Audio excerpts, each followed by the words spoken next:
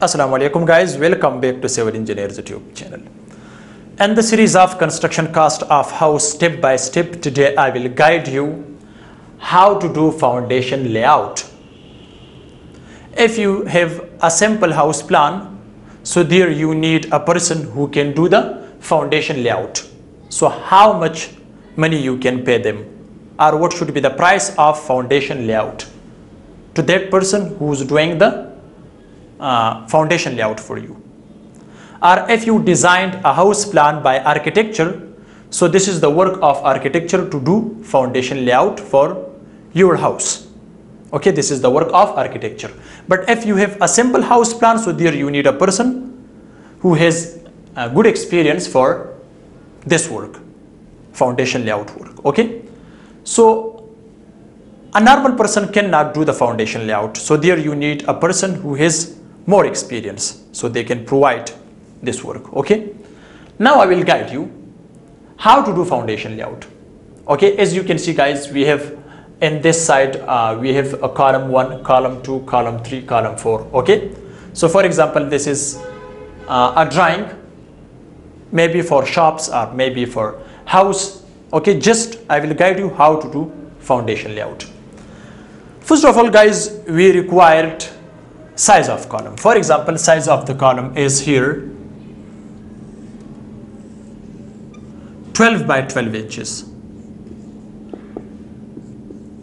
12 by 12 inches. So how you can do its foundation layout, especially for the column marking. Okay, for example guys, the distance, the internal distance between two columns is, for example, from here, just a second, from here to here, just internal this.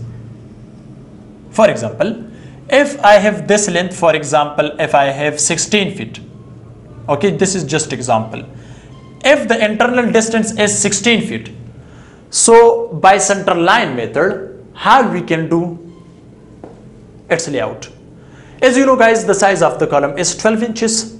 So half of the column becomes 6 inch. This point 6 inches, and also this is also 6 inches. So it becomes 12 inches. So guys, if we have this length, internal length 16 feet, house plan, not the layout plan. Okay, so the next one, for example, I have this one internal. For example, if this is 9 feet, okay, and this is also, for example, 9 feet. Okay, and here this length is internal length is, our clear length of two column is, for example, 10 feet. This is also 10 feet. This is also 10 feet. Okay, same we have 16 feet. Okay, from here to this point. Okay, without the columns. So how we can do? So guys, first of all, you need to get one from the center line. You will do the marking on this point. Okay, and I need now marking for the center line, especially for the columns. Okay, size of the column is 12 inches. So guys, from this center, okay, we will, the actual length, which is 16 feet, then we will add 12 inches. We will add. Okay, so as you can see guys, the column size is how much? 12 inches. But here from this center, okay, or if this is boundary wall, for example guys, if this is boundary wall column, this one, so what should you do on that time? So from that point guys, you will keep from that point. Okay, so guys, you will keep from that point, you will add 12 plus 6 inches. Okay, because the column size is 6 inches. So here guys, as you know, we have 6 inches here, and this point 6 inches. Then from this center to this center, the column center, so from one column center to other column center, we will do the marking. So then actual length, which is 16 feet plus 12 inches, so it will become 17 feet. Okay, so after the center, okay, from the center. But if from the boundary wall you have the first column, so the first column from the start of the column or from the boundary wall, you will keep 16 feet, 17 feet and 6 inches, because from this center to this center, as you know guys, this the half column, this is 6 inches, also this is 6 inches. Okay, so actual length is 16 feet. So 6 plus 6, so it becomes 12 inches. So here we should do the marking on the 17 feet. This is 17 feet. So here we will do the marking here on this point. Again, if we keep the clear distance 9 feet, so then we will take the other measurement to this center. Again, we will do the measurement not 9 feet, because 9 feet is the clear distance between two columns, but we will keep 6 inches here and 6 inches here, 6 inches. Okay, both sides. So we will keep the 10 feet like this. So this distance should be to the center, it should be 10 feet. So by this method, so if you have again 9 feet, so from one center to other center we will keep again 10 feet. So if this is 11 feet, then we will keep 12 feet. Same with this procedure. Okay. Now guys, as you know, here we have center, this one, okay, and also this center. This is 6 inches, 6 inches. So from this point to this point, we will keep the distance 11 feet. So that should be the center of the column. Okay. Again, we have 10 feet. So from this point to this point, we will keep 11 feet. So the clear distance between two columns should become 10 feet. Okay. For example, guys, if I have this distance again 10 feet, okay, so from this center to this center we will keep 11 feet. That's why, because column of the size, the column size is 12 inches. So this side 6 inches should be include, and also this one. So it will become, this is 10 feet. So 10 feet plus this side 6 inches and this side 6 inches. So it will become 11 feet like this. So guys, this is the procedure by which you can find the center line for the column easily on site. Now guys, if you have the size of the footing for this column, for example, if you have 4 feet, okay, so the footing size is, for example, 4 feet. This side 4 feet and this side 4 feet. Now what should you do?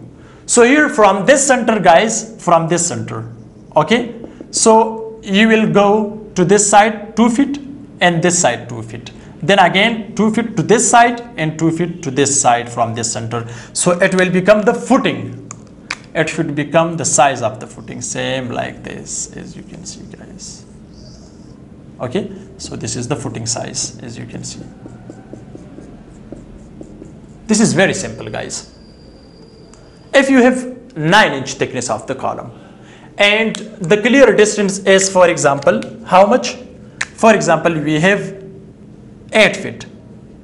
Okay, so size of the column is 9 inches. Okay, so 9 feet plus 9 inch should be 8 from the center. So from this center to this center you will keep, if you require the 8 feet, so you will keep 9 feet. Sorry, not 9 feet. So 9 feet plus 8 feet plus 9 inch. So it will become 8 feet 9 inch. Okay. For example, if the size of the column is how much? 2 feet. So from one center to other center, clear distance plus 2 feet. Then you will find the one column center to the other column center. You will find the clear distance that should be, for example, if you required 16 feet and size of the column is 2 feet. So you need to take from one center to other center, you should measure 18 feet. Okay.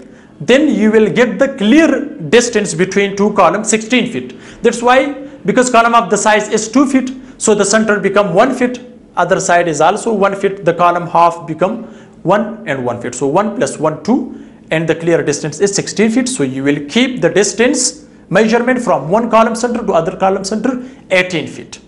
Okay, so the full column size should be included. But the first column from here, if from the boundary wall you need to the other column center, then size, the 6 inch should be increased.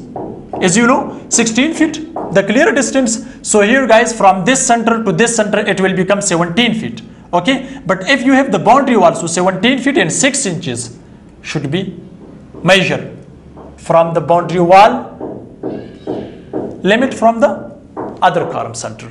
So guys, this is the method. So you can find from one column center to other column center. So this is called a column layout marking method easily. So guys, if you have any question about this video, so you can comment. Now what should be the price of the who can do this management on site?